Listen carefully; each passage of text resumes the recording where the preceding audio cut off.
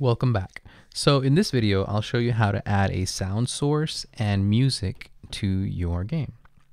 So what we want to do first is add a sound source. So if you click on the little plus sign next to workspace and you scroll down, there is a sound source down here somewhere. There's so many things you can add to this.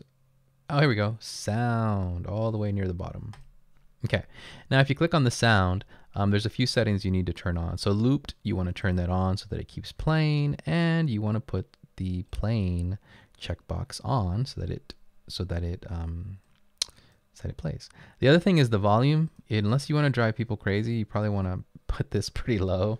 So I would suggest like a 0.2 maybe. And then we need to find a music file. So the toolbox has a ton of audio. So if you click on the marketplace and then on audio, there are just, I don't even know how many audio files are in this thing. But I like lo-fi. I listen to lo-fi quite a bit. So I'm just going to find a nice lo-fi song. And usually the one I get is lo-fi, let me see, like lo-fi classical or lo-fi, which one is it? And this lets you kind of preview the sounds.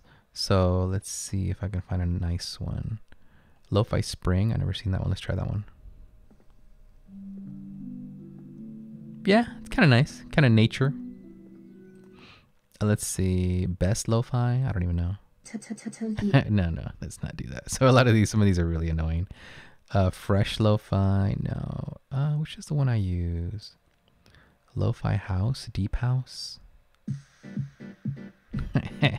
Yeah, some of these would drive your players crazy. Definitely find something not annoying.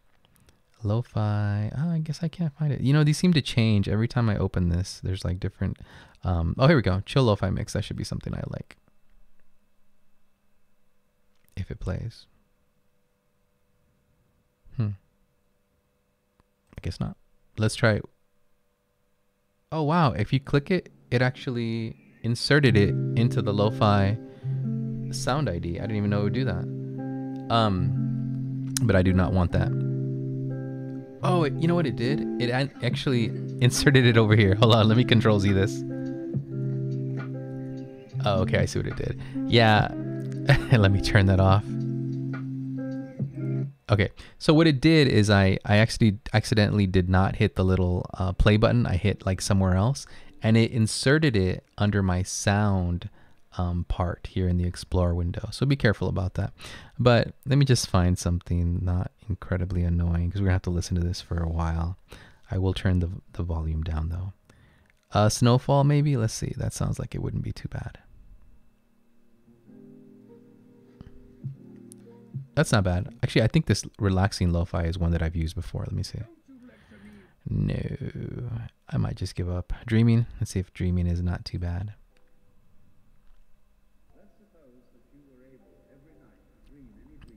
Do not know what that was. Sweet Dreams, maybe?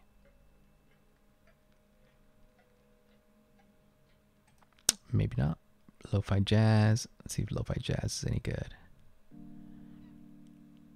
Okay, that's not bad. I could live with that. So now that I found a song that is not too annoying, I click on the little plus sign and the little circle with 3 dots, and I copy the asset ID, and I go over to my sound, and here in sound, where is it? Sound ID, I just copy paste it. Okay, now I hit enter, and I can preview it here, make sure that it works, and it does. Okay, good. And I hope these come out in the video I'm recording here. I forgot if I turned on computer audio for this. Okay, so that is sound. And now whenever you play your game, you should hear it. And hopefully that you can hear that. And you can see my nice sky, my big huge sun, and my cobblestone floor. So anyway, the beginnings of a nice game. All right, so finally in the next video, we will start getting into the toolbox and all the millions of things that you can find in there. So I'll see you then.